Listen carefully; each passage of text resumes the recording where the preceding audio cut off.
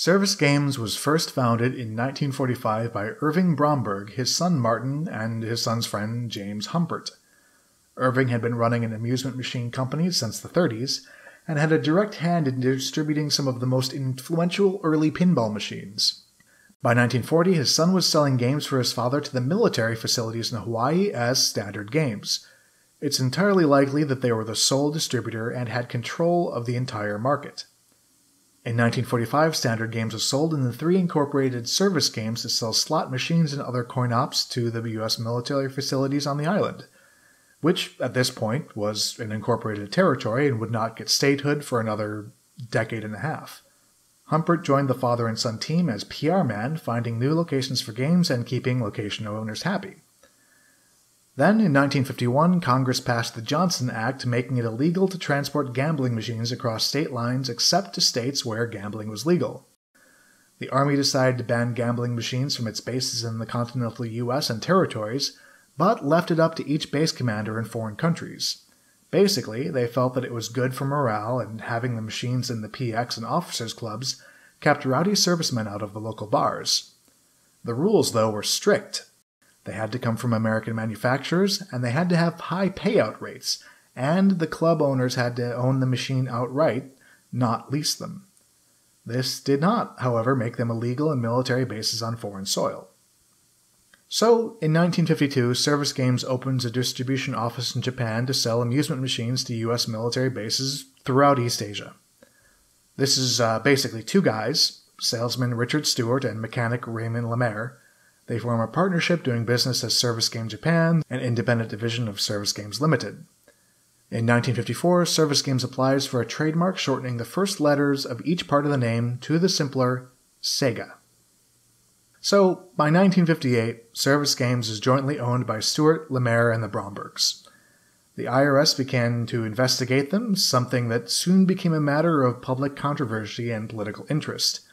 Over 100 violations were claimed, including bribery, illegal use of military and sea transport, illegal imports, customs violations, fraud and forged documents, kickbacks, collusions and biddings, and circumvention of the Buy American program, in addition to illegal gratuities, coercion, and intimidation. Machines imported for use in military bases were exempt from duty fees, and Service Games was accused of diverting games bought for those places and selling them elsewhere on the Japanese market. They were also accused of manufacturing the machines outside the U.S., then sending them to Nevada for the final assembly in order to qualify for the Buy American program while benefiting from cheaper labor. They were also accused of skimming profits from the officers' clubs that owned the machines.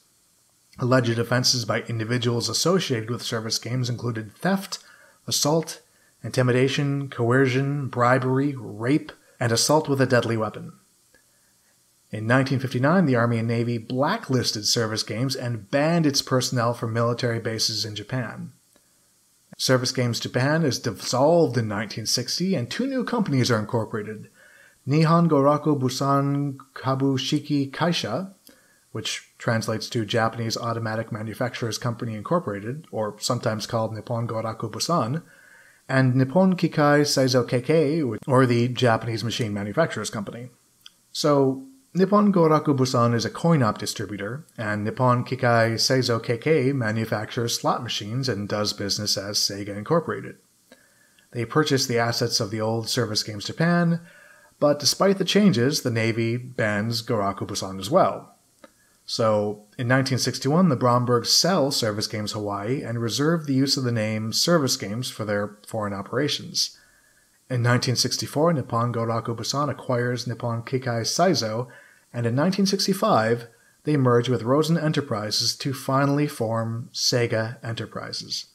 Now, Rosen Enterprises had been founded in 1954 when Korean War vet David Rosen returned to Japan to set up an import-export firm. Seeing the need for the occupied Japanese people to have identification photos for rationing, travel, and employment, he set up a 2-minute photo booth operation called Photorama. He soon had over 100 locations throughout Japan. Now, Western instant photomats were fully automated, but the photos didn't last long enough for official use because they didn't use development chemicals requiring careful monitoring. So Rosen hired locals to work inside his photoramas, monitoring the temperatures so their 2-minute photos would last almost 5 years. However, as copycats moved into the industry, photo booths became less lucrative. And by the 60s, Rosen began to replace them with American coin-op amusement machines that had, until then, been located primarily on military bases.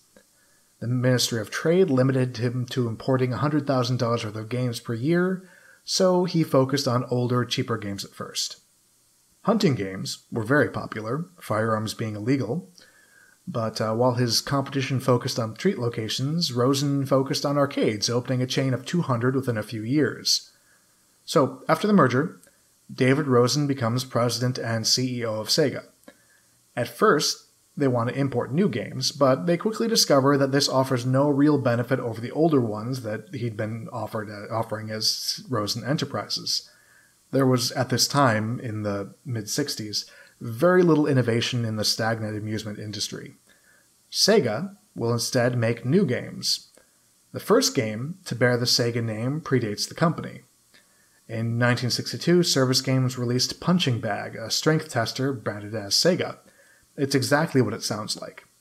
They also released Space Aced, a space-themed gun game. In 1965, the first SEGA-branded game as SEGA was a crane game called Skill Digga.